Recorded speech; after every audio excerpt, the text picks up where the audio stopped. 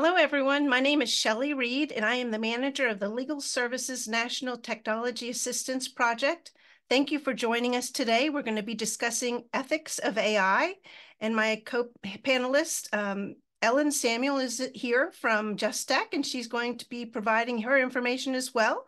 So thank you for joining. I hope it's very informative for you. If you have questions, you're welcome to throw them into the chat, and we'll make sure that they get addressed throughout the presentation or at the end. So let's get started. I've already introduced myself, so I'm going to turn it over to Ellen. Oh, I guess I need to share my screen so that you can see the slides. Thank you, Shelley. Well, while you're doing that, I am Ellen Samuel. I am the Director of Consulting at Just Tech, and we are a justice-focused legal tech consulting and managed service provider. And I am a licensed attorney in Illinois, and my background practicing law is in legal aid. So I worked at Prairie State Legal Services for a long time. Former supervising attorney of the telephone intake service. And then I'm also a certified information privacy professional. And I'm so excited that we get to talk about the ethics of AI today. All right, So so this is here, our, oh, go ahead. go ahead. It's okay, Sean. This is our agenda, what we're going to be talking about today. Hopefully you all saw Shelley's great presentation from a few weeks ago about defining AI and really an introduction to AI. This is going to be delving a little bit deeper into that. We will touch briefly on the definition of AI and some of the other, there's just lots of acronyms in the AI world. So we'll be touching on those. But if you haven't seen that presentation, it is available on the LSNTAP Zoom channel. So I really highly recommend that you go check that out after we're done here. We will also talk about understanding how AI works in legal practice, and then legal ethics and AI. We'll talk about through some real world uses and examples. We will hit on privacy and data security, talk about some best practices, and then conclude. And as Shelley said, please, if you have any questions, pop those into the chat. We have lots to talk about, so pardon us if we go quickly. We want to make sure that we hit it all.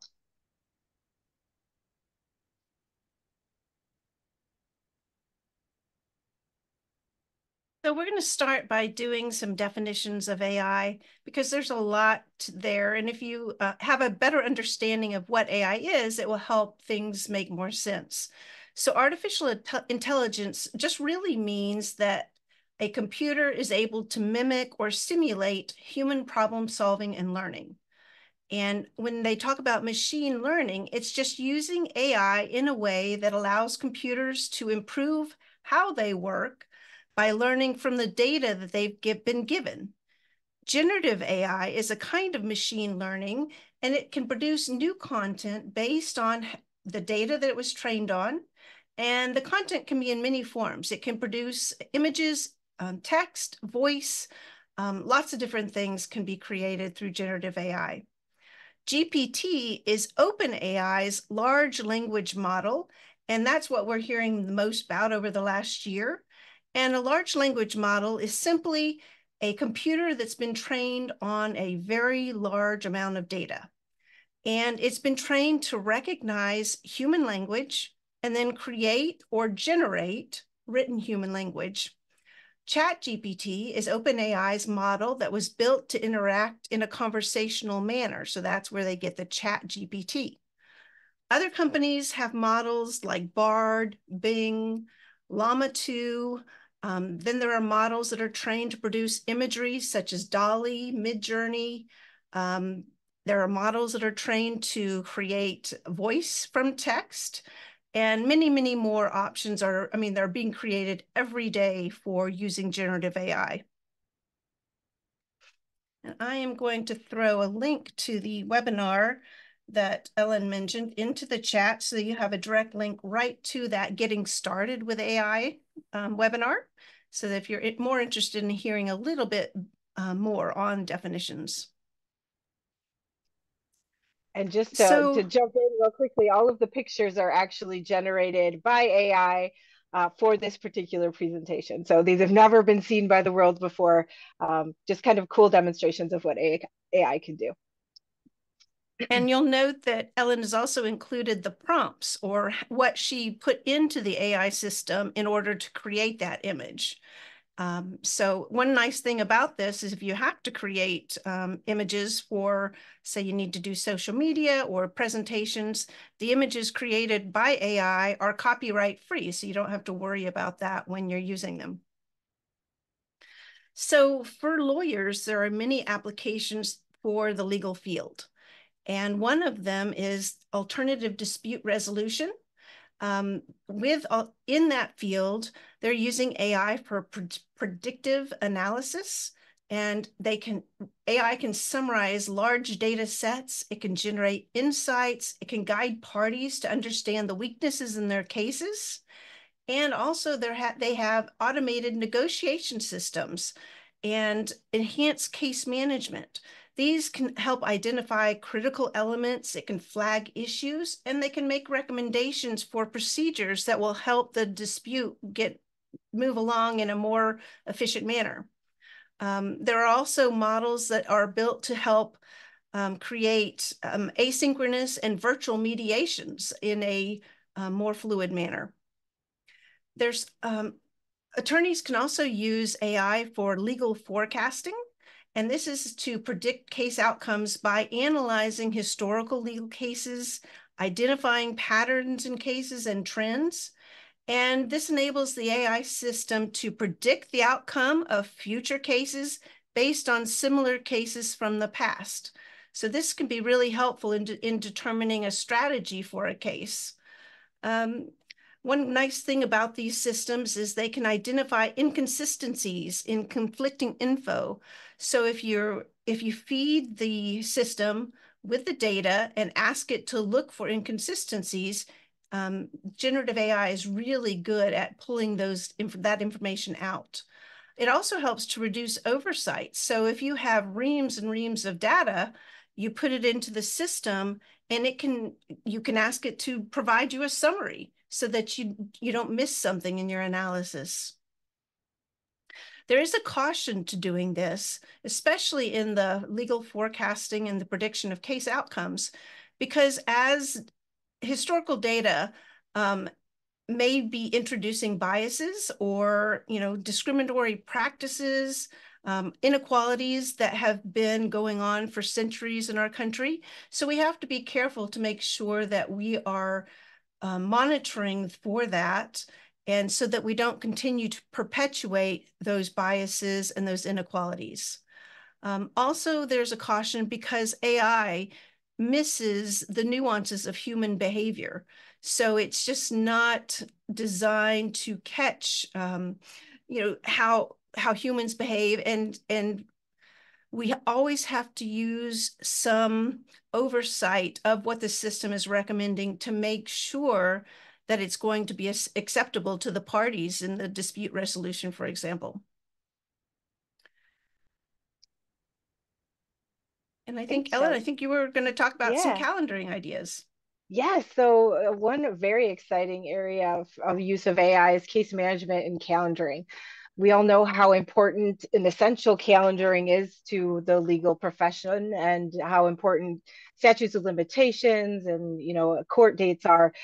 We can use AI within our case management systems and to organize case related documents and track those deadlines automatically, right? So the AI powered tools can analyze case documents and automatically identify important dates, deadlines, and milestones, and then put them on the calendar so that you make sure that you're alerted to those, and you're ready for that next court date, or something that you need to provide to the court, or whatever it is in that particular legal case. The AI can also do internal case monitoring, and Shelley was kind of talking about that a little bit. You can monitor the progress of ongoing cases, and it can update the statuses based on the completion of tasks and deadlines and milestones. A lot of case management systems currently have kind of a dumber version of this, where you can set up repeating events or cascading events based on one thing happening, and then, conditional logic, something else is going to happen. But these AI systems can really do that more efficiently, faster, and using more prediction. A lot of exciting things in the area of workflow automation as well. We can create workflows for common case management tasks that are really administrative work and work that a person does not need to be all that intimately involved in, and have the AI do some of these things like document review, research even, and drafting. Again, we're going to talk about some of the caveats, and Shelley said some of them are already, but we do have to be careful using these tools, but they can really save a lot of time and, allow us to represent more clients more efficiently. As Shelley said, there's a lot of emphasis on predictive analytics. So there are programs out there that can analyze all of the court written decisions by a particular judge, analyze the facts of your case, and then determine whether that judge will make a judgment in your favor or against you. So really interesting things happening in that area as well. We also have tools for collaboration and communication. So I'm sure you've all seen the AI-powered chatbots and virtual assistants that can help facilitate communication not only between internal team members, but also perhaps with clients, or maybe in the pro bono world or the pro se world, being able to provide legal information in a more accurate and efficient way as well. And then resource allocation. So really, these systems can analyze the resources that we're using internally in our firms and help us determine, we have this case handler open, this paralegal could use more work, and kind of predict that to make sure that we are using our internal resources efficiently. There are also systems available for contract review and due diligence. These are really interesting, where you can feed a bunch of contracts into these systems, and based on pattern recognition and different types of language, they can be trained on those contracts to create new contracts, to review old contracts, right? Like, who wants to read the 800-page term of service for whatever tool that we're deciding to use, right? The AI can look through those things based on old contracts and kind of flag some of those issues. Shelley, were you going to talk a little bit more about forms and documents? I was. So AI is really good at creating automated forms and documents, and document assembly is something that has been, almost a thorn in the flesh, for the legal field for so long. There's so many different document assembly systems and products, and it seems like we're automating all these documents, but we're not making any progress. So I'm hoping that with the use of AI, as the systems internalize AI, we actually can get these created, and perhaps it will make it so that the organizations like the courts, when they're issuing these forms that must be filled out, they can issue them in a fillable format, ready to go, as opposed to, as I did when I was in law school. I was a law clerk for a legal aid organization, and I went through and made fillable forms from all of the PDF documents that they were using. But now with these systems, they'll be able to automate them almost automatically. There's also great document automation. In Word, we already had tools available in Word where you can create blocks of text, but now the AI is going to be built in, and Microsoft has released it, and it's rolling out to everyone, where you can use AI to say, put these together in this kind of document, and it will create the document and really save a lot of time in that document creation. Of course, it's going to take, human review to make sure that the document that is created is accurate. But as we train the systems, they will, be able to do it more easily and more efficiently than we've ever done it in the past. I can't wait till they can make something where you can automatically do a table of authorities. Like it can look through the document, find all those. I mean, I know it's on its way, but that is such a pain in the butt to do, right? And do those short form citations. That'll be amazing. Well, I and want that to may talk. be the one place, sorry, the one Yeah, place where people do lose jobs because there are companies that that is their main task is, if someone is submitting a brief to the Supreme Court, for example, they send it to another organization that creates the table of authorities and the table of right. contents for them. So, Yeah, yeah. It'll be interesting to see how companies pivot to embrace the technology or not, and see how that affects kind of the legal market. Um, in a similar vein, talking about document review and e-discovery, based on the inquiries that we've gotten, e-discovery has been around for a very long time, right?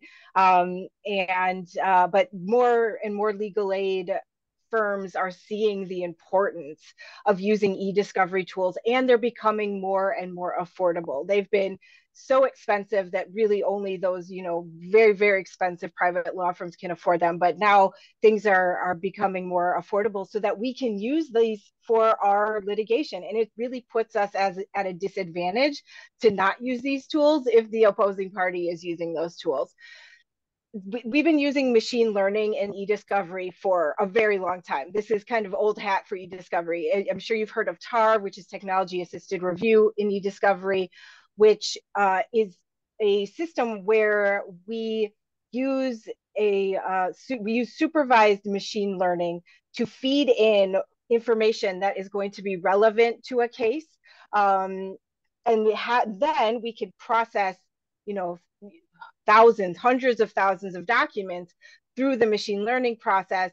And it can pick out relevant information. It can pick out things that are privileged. It can redact things that should not be sent over, that can't, like social security numbers and other things. It can affirmatively find those things. It's fascinating. This is an area that has been using this kind of technology for a very long time. So really interesting where they're going with that.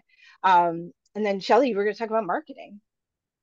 So if you're in charge of communications and marketing for your firm, for example, it's really great to use these generative AI systems to create outlines, to maybe start something, to get something on the page. That's always the hardest part for me is starting with a blank page. So these generative systems are really nice to get started. I don't know that I personally would trust them to write things for me. They are still kind of stilted and kind of choppy in their language, but they're great for creating a basis. They're really awesome at summarizing reports. This is great for attorneys too, for document review. Of course, you want to use a trusted system. You wouldn't load something into ChatGPT, for example, because of personally identifiable information, but you can load PDFs into these generative systems and ask it to summarize a document for you. So this is really good. Say, the marketing office needs to create an annual report. Just throw all kinds of stuff in and have the AI system create a report that maybe list all of the different kinds of cases that the firm did during the year. It's also great for, again, as we mentioned before, creating copyright-free images for use in materials. So there's a lot of opportunities for marketing using generative AI, and the same tools that we use for marketing can be used in other ways in legal work, as I said. So it's a really exciting time for creating materials. And if you are writing materials, say you work for a nonprofit or legal aid organization and you do family law, and you want to create maybe a coloring book for kids whose families are going through some kind of family law issue, you could put into the generative AI and ask it to summarize the process. And it's a really great way to quickly make materials that can enhance your work. Another field that that is making great strides for use of AI is in translations. And, I personally am comfortable using AI for my own personal needs. But if you're doing translations for a legal firm, again, you want to have someone who has the conversational ability to take a look at the translations to make sure that they're accurate. But AI translation is, or I mean, sorry, translation is very expensive. So for organizations who do need to produce materials in multiple languages, AI translation is a great way to start. Have the AI translate, and then you pay an expert to come in and verify that the translation is accurate. This is significantly cheaper than having an expert do the translation from scratch. Always in that, when you are doing translations, you want to make sure that you're meeting the Department of Justice language access standards. So I know that this is a huge area of debate. So that's why I say always have someone verify that the translations are accurate. Absolutely. And just kind of as a side note, it's kind of fun if you're learning a language, if you're checking on your writing in a particular language, ChatGPT can have conversations with you in different languages, which is really fun, and correct you on your spelling and your grammar. So you always want to check and make sure that it's right, though. For other kind of more operational issues, for billing and cybersecurity, we can use these tools to predict attacks and identify anomalies, and perhaps even put together regulatory and compliance reports. So you all have to put together all kinds of reports every month, and the AI can remove some of that data processing and identification that we're doing as people, and take those tasks away from staff so that they can be using their skills for things that are more valuable to the organization. Speaking of a daunting task, legal research and compliance, Shelley, tell us about that.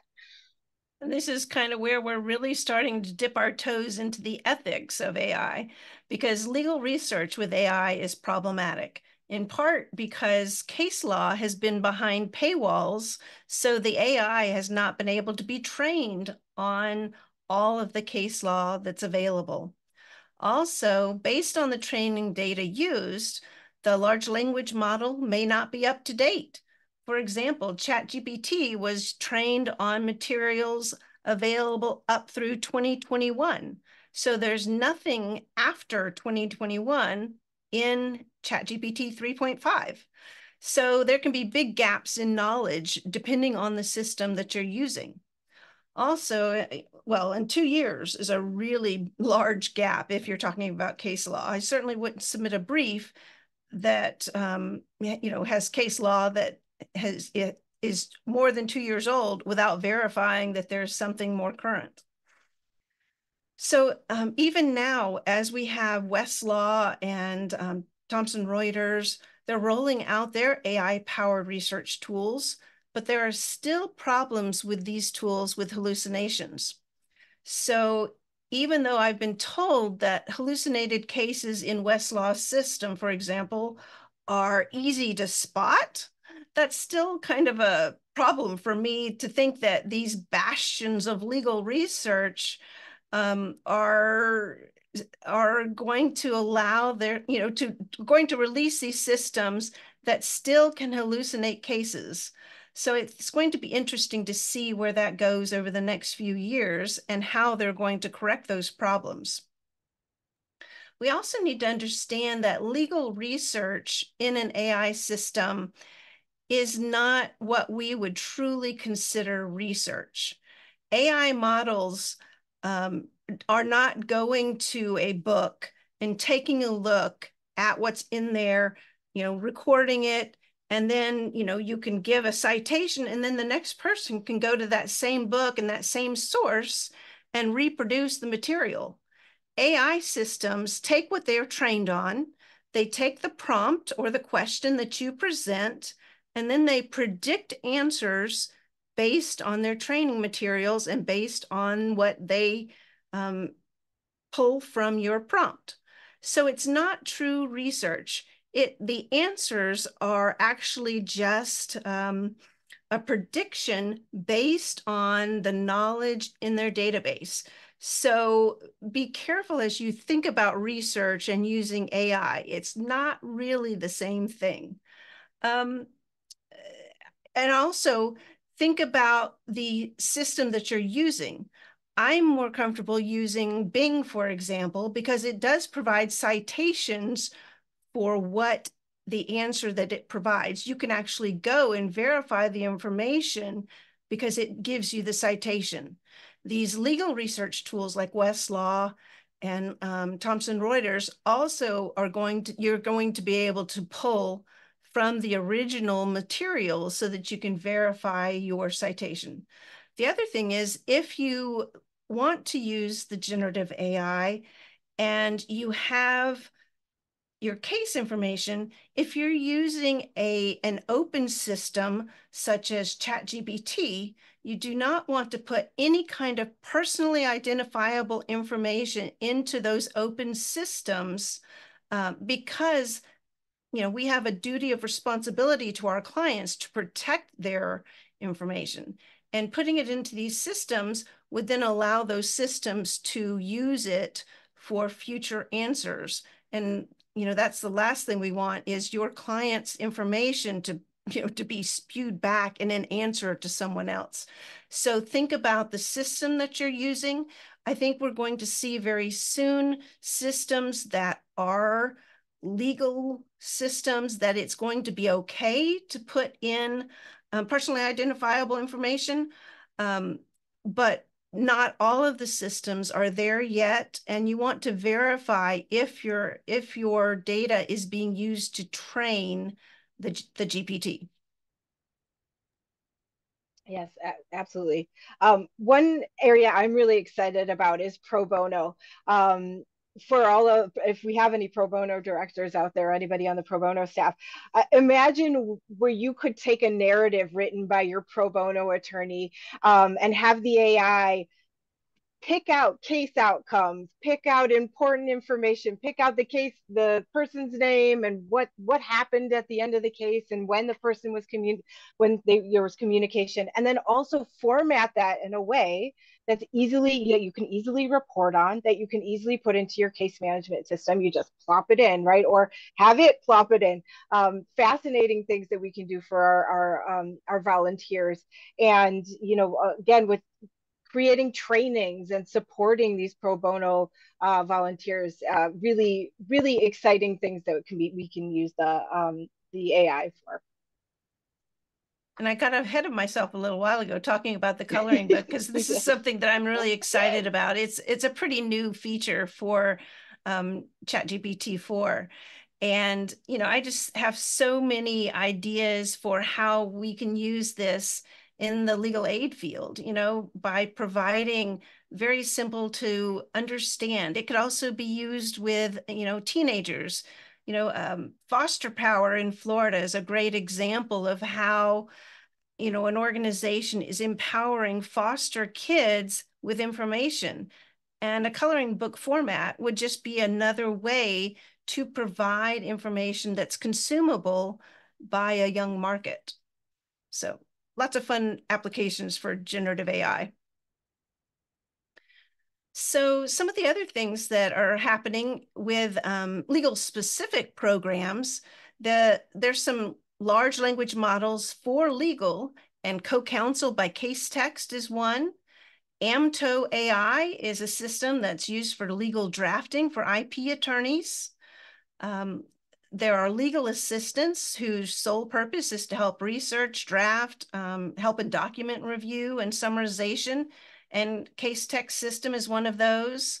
Smith AI is one of those. Gideon is one that's coming up in the document automation. Otter in Teams. Now, have you used that, Ellen, at all? I have actually. So two separate products, but Otter actually can come into your meeting and take notes and do summaries and pick out who said what. fascinating stuff, so that you don't have to, you could spend your time um, concentrating on actually listening and learning, and instead of taking so much time note taking. Fascinating products. Really love that they can do really good summaries, and can do agendas and action items and stuff like that. Very cool product. Yeah, I've seen a lot of excitement over using generative AI to record telephone conversations and to record meetings with clients and things like that. But that is something that, again, I would caution you on, because you need to consider your state rules and state laws on recording conversations, whether you need to make sure that the other party knows and is aware that the conversation is being recorded. So just consider, if you're using these tools, which can be really great for a lot of things, you have to think about the other ramifications, what other laws or rules correspond. So lots of really interesting things going on, and they can save a lot of time. As Ellen said, it can produce action items. For staff meetings, it's a great way to record staff meetings and have an outline for anyone that missed the meeting, for example. There's also a lot of action going on in e-discovery with generative AI. And it's not anything new. AI has been in place in discovery for at least a decade or more. And they're using it to comb through data. They're powering, by powering the prompts and the training that's entered, these systems are able to really pull out more and more detail without as much human work to go through. And products such as CS Disco, Logical, Relativity, Everlaw, Microsoft's Purview, um, lots of really interesting things going on with these products. And over the next year, these are some of the products that we're going to be featuring in our Tech Assistance office hours demos. So we'll be able to see them in action and see what they are able to do. One little note that I saw that I think is really fascinating is that they're using these systems to predict parts that are missing in photos, or if have a partial photo. And of course the lawyer in me thinks, well, how can you prove that that's what was there? So I think it's really going to be interesting to see how case law determines the use of AI in photo prediction over the next couple of years. One of the areas that we've talked about previously is research. And one of the new research tools that's not even available to use yet is Harvey AI. And it's marketed as the Gen AI for elite law firms. And they just raised $700 million in funding. And to my knowledge, no one has ever even seen the product or used the product yet. So that's pretty amazing that they can raise that much funding without there being a product on the market. BlueJ is a product being used by labor and employment attorneys for their AI research and analysis. Lex Machina has a legal analytics for law firms and companies that helps them to create successful strategies and win cases by compiling, cleaning, enhancing, using machine learning. And they also very specifically state that they have a team of in-house legal experts that review all of the materials going in and the results coming from Lex Machina. So another area we're seeing a lot of movement is in contract review. Diligent is a company that has a product there. They do more than contract analysis. They also marketed their product as a project management tool. LawGeeks is automating legal work, redlining, and negotiating contracts. And they're saying it's faster and cheaper than lawyers. So, what is it though? Really, anything is faster and cheaper than lawyers. Right. And then there's another, I guess, robot lawyer. So AI Lawyer is saying that they can provide affordable legal advice.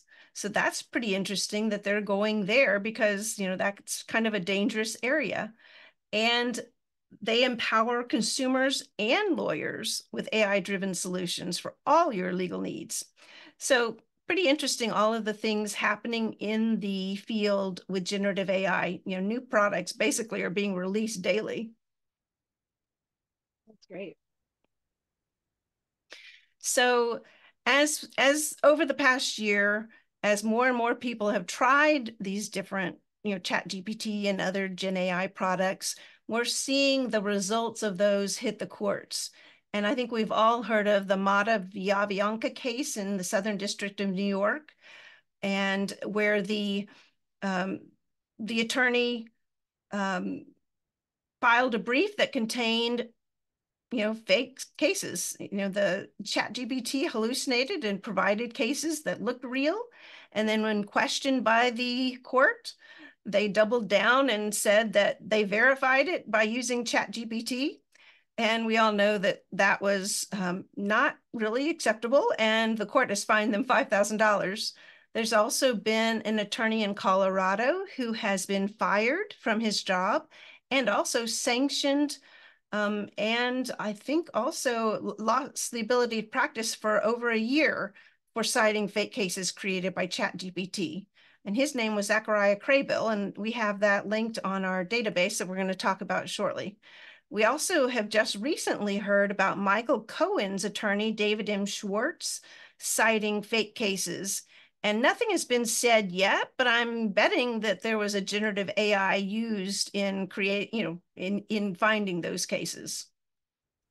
Somebody in the chat actually asked, what does it mean when a large language model or AI hallucinates? Shelley, would you want to define it a little bit? Basically, hallucinate means it makes it up. And when a generative AI system makes something up, creates something out of the blue, it is very convincing that it's real. It it will cite, it will have the court citations. If you're talking about a court case, I mean, it will create a court. It will have dates, kind of like what we expect to see. So it can, and when any hallucination can be very convincing. All of these systems do, you've ever heard the term fake it till you make it? Well, these large language models are faking it and they're making it. I mean, enough that attorneys are going into court with these products. And it looks incredible. Like, you're like, yeah, that was the case, right? Of course, that's what happened, but it's completely made up. It's a fascinating, and it can hallucinate. They can hallucinate all kinds of things, right? So you need to. I asked Chat GPT to find me all inclusive resorts within the United States, and it found one on Turks and Caicos. And I said, "Is Turks and Caicos in the United States?" And it said, "Yes, it's in the United States." Like it just makes stuff up sometimes, or it's just wrong, right? And this place didn't even exist. It just like it made it up completely. As another cautionary tale here is not in the legal world, but is going to have legal ramifications.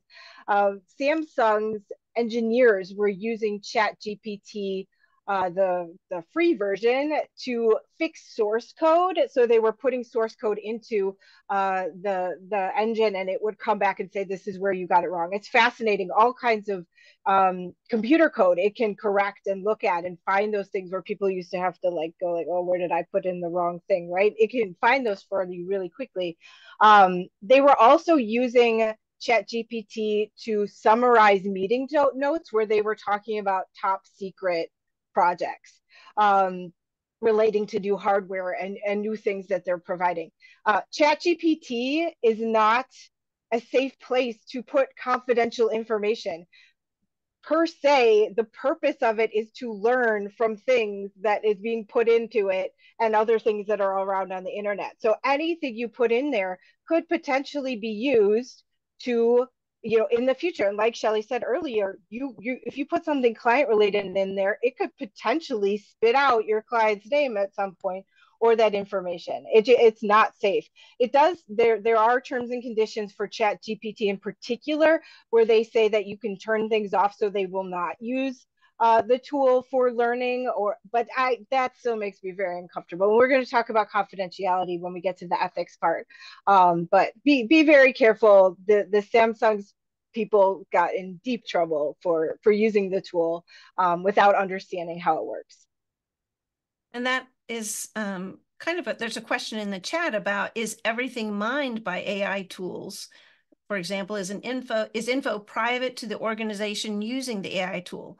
Again, this depends on the tool being used. Any publicly available ChatGPT large language model, I would not put personally identifiable information into them.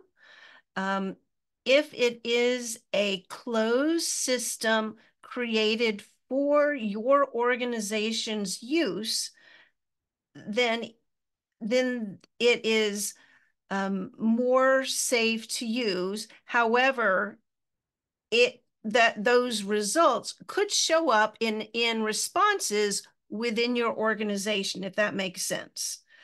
But a closed system is a safer option than anything publicly available.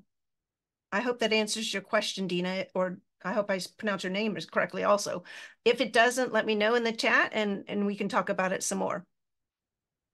So one of the big stories in the news on AI is the do not pay debacle. You know, once marketed as the robot lawyer, do not pay is now calling themselves saying that they use artificial intelligence to help you fight big corporations, protect your privacy, find hidden money, and beat bureaucracy. So they've backed off of the robot lawyer scheme. But if you remember, the whole community was horrified by their offer to pay someone to allow the robot to argue before the Supreme Court. Multiple lawsuits occurred after that. And, they've kind of won some of those lawsuits, which is interesting. But they've backed off their robot lawyer scheme a little bit. That's a fascinating case, and dovetails nicely into LegalZoom, which I'm sure they've been around for a long time, and they've always kind of skirted the line between providing legal information and providing legal advice. They are now marketing a new tool called DocAssist, which is supposed to combine the power of AI with their expertise in legal technology to review contracts and do other things there. So I would just watch them, because that's an interesting case of where they use technology and they really, really skirt that line. Before we leave this side, I did want to point out one really interesting thing about image generation for these models is that they cannot spell. There is something about text that they can't write. You could tell it in quotes, spell this way. You can see it where it says citations, right? I said, make a picture of ChatGPT making up citations. They can't spell. So if you're trying to figure out, at least now, if a particular picture is AI generated, look at the spelling, look at the hands, look at the eyes. Those are things that the AI can't do yet, but they will eventually. Yes, definitely in pictures, try to avoid, you're just not going to get text that's usable, at least now. One of the things I think is really interesting is the discussion of whether information provided by generative AI systems, is it legal advice or is it legal information? And I think we're going to see court battles over that as we move forward. Sam Harden of Pro Bono Net has done a survey, which was really interesting. And he surveyed attorneys and asked them, are these generative AI generated answers, are they legal advice or are they legal information?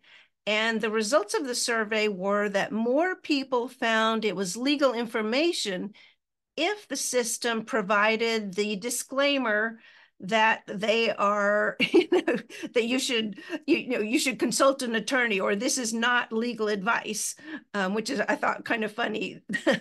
That was not how I based my answers, but I thought that it was funny that more attorneys thought it was not legal advice if the system gave that disclaimer. That is super funny. And actually, that reminds me of something that was happening while I was preparing for this presentation.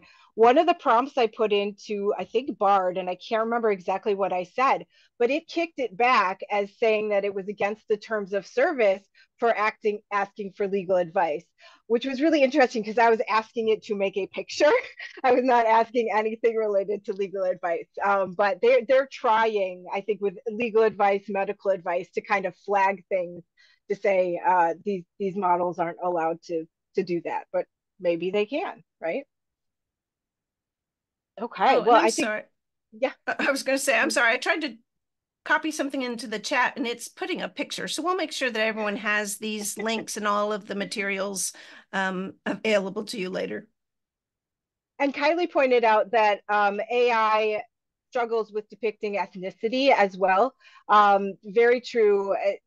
A recent AI image tool I used with one of my photos generated some horrifying versions of me. If you'd like to put them in the chat, we'd love to see them. Thank you. It can't Moving do on glasses to, either. yeah, it's all kinds of. Moving on to legal ethics and AI.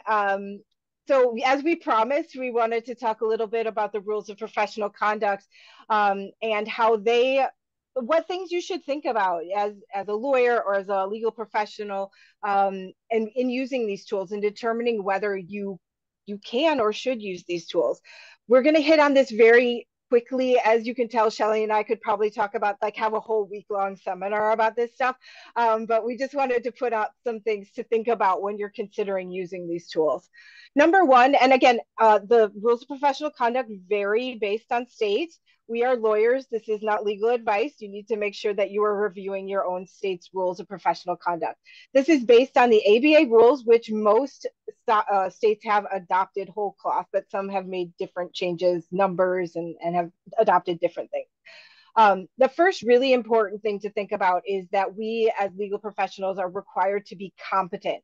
And the drafters of the rules of professional conduct made a special change in the rules a few years ago to add a comment to the rules that say that we are required to stay up to date on the benefits and risks of using particular technology. So that's going to be your comment 8. So really, although it's not written into the rule, the main language of the rule, it does say that we are required to be able to understand the technology we're using and the consequences of using that technology. If you yourself are not able to do that, then you need to be able to hire someone who can give you competent advice about how to use these tools and the risks of using them. The next rule I wanted to focus on was the rule about confidentiality. And this is a huge concern, as we saw in the Samsung case. You should not be putting in confidential information to a system that you are not sure is not closed and particularly meant for your organization or for a legal specific tool. For your organizations, if you don't have a policy on AI, we really need to start getting those in place so that our lawyers, our paralegals, our legal professionals understand what they can and cannot use these tools for. It is a breach of confidentiality to take a brief with client information in it and plop it into the free open version of ChatGPT. You should not be doing that, because that information is going into their system and is being used for learning, right? So that is, I would say, again, not legal advice, but I would say that is a violation of your duties to maintain client confidentiality. Number 3.3 goes back to the hallucinations of ChatGPT. Now, it does say that the lawyer shall not knowingly make a false statement of law or fact, but I would say, and I think the courts have agreed, that a lawyer who uses a system like this and does not check the citations pretty much is knowingly making a false statement of law or fact. So if you are using these tools without checking the information, just like we're required to check our cases that we get off of Westlaw and Lexis to make sure they're still good law, if you're using these tools, you need to make sure that you're staying on the right side of the rules of professional conduct by making sure that what you are providing is correct, right? Otherwise, also, that's malpractice, just to send out information into the world that you have not checked. One interesting rule to think about is this 5.3, which is the supervision of non-lawyer assistants or assistant. Sometimes it's ISSISTANCE, and sometimes it's TS, so like an assistant, depends on the state. Um, are these tools non-lawyer assistants? And we are using them for assistance. How far does this go? It is intended uh, I think for people, but we need to think about how this rule is going to affect legal practice and how we're using these tools. And then again, as we've mentioned before, many of these models have been based on discriminatory backgrounds, right? And on information that is not reflective of our world and our society as a whole. So the ABA has actually said that lawyers may violate Rule 8.4's prohibition against engaging in discriminatory conduct using biased AI platforms. How do you know if an AI platform is biased? That's a great question. We've done some research into the issue. Not even the creators of some of these AI systems understand the information that has been put into them and the bias that the systems have. So that's going to be an ongoing issue that you need to think about. Upon what information are these systems being fed information, and are they based? Also, the federal rules of professional conduct, if anybody does any the federal rules of civil procedure, if anybody does any federal work. Here we're talking about Rule 11, which again says that you are certifying, an attorney is certifying that to the best of their knowledge, information, and belief, after a formal inquiry, reasonable inquiry, that the facts and the law are correct in anything that you are filing. So again, we need to make sure that we're doing our, I would say, due diligence to ensure that the information we're being provided by these systems is correct. And then Shelley, you were going to talk a little bit about the State Bar and the ABA. Yes, so California and Florida have actually worked on proposals about the use of AI, and California's taken a really balanced approach, I think. They've said that the existing professional conduct rules cover issues presented by Gen AI. But they are working on what they call a living practical guidance resource. And they're also talking about what kind of education is needed for law students to be prepared to practice in this new world of AI. Also, the proposal recommended that they work with the legislature and the California Supreme Court on whether they need to define the unauthorized practice of law more clearly when considering the usage of legal Gen AI products. I think that this approach is really rather balanced. And I do recommend you going and taking a look at their proposal, and I'll give you a resource on how to find it in just a moment. But compared to Florida, they're taking a little bit of a different viewpoint.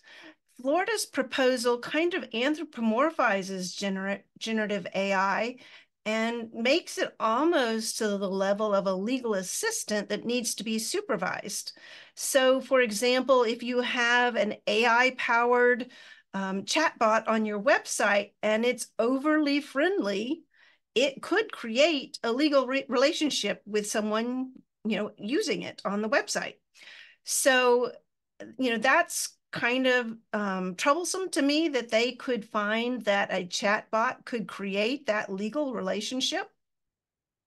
But some of the things that they say you can do is make sure that the chatbot clearly identifies itself, that it's not a lawyer. Make sure that the chatbot limits answers to questions that provide factual information, like our office hours and things like that. And make sure that the chatbot is not offering any kind of legal advice concerning the client's or the prospective client's actual matter. So, it's a little scary that they could find, in the future, that an attorney who had a really good chatbot, actually created that legal relationship. So we'll have to watch and see what happens. Another thing is, Florida was very specific that any Gen AI generated voices or images that lawyers must be really careful to make sure that those voices and images do not create an erroneous impression that the person speaking or shown is the advertising lawyer or a lawyer who is an employee of the advertising firm. And all of those messages should contain a conspicuous disclaimer. So I think that's really interesting because as we move forward, these systems now look like a real person. They're becoming able to sound like a real person. So now Florida is suggesting that we need to put a disclaimer on any materials created with these generated images and videos that it's not a lawyer. So we're running out of time, but so I want to kind of Shelley, skip through. we might have to do a part 2 in January. We are I think we only have about 5 minutes left. So another thing that Florida mentioned was making sure that or they compared the use of AI and the sharing of that info with the destruction of computers. So if you have material on a computer, you must make sure that it is disposed of in a responsible manner. So they compared that to using AI and putting information into an AI system, which I thought was kind of interesting. The ABA has a task force that is working on the current and emerging issues in AI and providing practical information that lawyers need to stay abreast of what's happening in AI. And again, I'm going to try to drop this in the chat, but we do have it linked in our database that we're going to be giving you a link to here shortly. So let's move on, I think, to the next piece. Should we, since we only have about 3 minutes, should we just jump to the database so everybody knows what it is? And then maybe we can, if anyone's interested, I'm sure Shelley and I would be willing to do the rest of this next time. Does that sound good? So EllisonTAP has created this database of what we're calling the Artificial Intelligence Information Database. And it includes all of the, there's a link on the slide to the database, and it's available on our website. If you go to the Resources tab and then click on Artificial Intelligence, it's listed right there on that page. But if you need to know cases that have talked about AI, if you want to know what state bars have issued guidance or have proposed guidance like California and Florida, they're listed there. If you want to know legislation regarding AI, it's being added. We add to it on a daily basis. So we're hoping, and everything that we've talked about today, all of the news stories and the resources are listed in this database. So we're hoping that it's going to be a useful tool. And someone mentioned in the chat about having a folder of artificial intelligence standards or usage policies. And that may be something that we can just add to the database as opposed to having a folder, would just link right there to the policies there. But we also, EllisonTAP is working on guidance for the usage of AI by staff of law firms and legal aid organizations. Thank you, Shelley. We are actually, I think we're at time. We have 2 minutes, 1 minute. Let's see if there's any questions that we can answer really quick. Yeah, if anybody else wants to throw any questions in the chat or unmute. We do have more information about AI policies and considerations and data privacy protections, data security and best practices. So I'm sure we can hit those again for another presentation. So Maxine asked if there are other products other than Microsoft that have been vetted and that you recommend. We would recommend that you look for legal specific products because those are designed thinking about the things that lawyers need to think about. So that would be a starting place. I mean, we're not going to come out and say, use this product, that's not our place, but we can certainly provide you information on helping you make a decision for a product. But I think a good place to start is legal specific products. And John, it was not a dumb question about hallucinated cases. If we didn't answer your question, let me know and we can get there. Let's see. I am not seeing any other questions. Anyone else? Kylie did say, are there any examples of folks using AI in a way to create new challenges or sidestep work in justice? If so, what are some things we could do now to preemptively mitigate?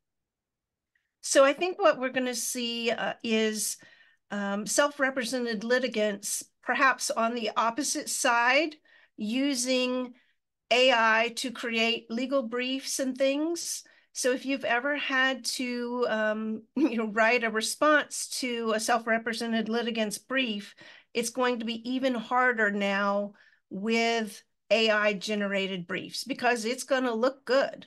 It's just when when you start digging down into it. The first place I would say is always, always, always check citations. That would be the first place to start if you're working with a brief. And Westlaw and Lexis both have, and other systems have things that you can load a brief into to verify citations. So that might be a good place to start. Absolutely. So I thought we were going to run short today, so I apologize. It's a That fascinating obviously was topic. not the case. So thank you so much for being here. We hope that we have given you something to think about. If we decide to have a part 2 to this, we will certainly push it out to the community. If you're not a part of LSNTAP's listserv, we highly, we invite you to join us so that you get news about our events. But of course, they're always available on our events page on our website, lsntap.org. And thank you once again. If you do have questions, I'm going to stick around for a few minutes after and be happy to answer them then. But I am going to, we'll pause the recording now. And then if people have any questions after, you're welcome to ask.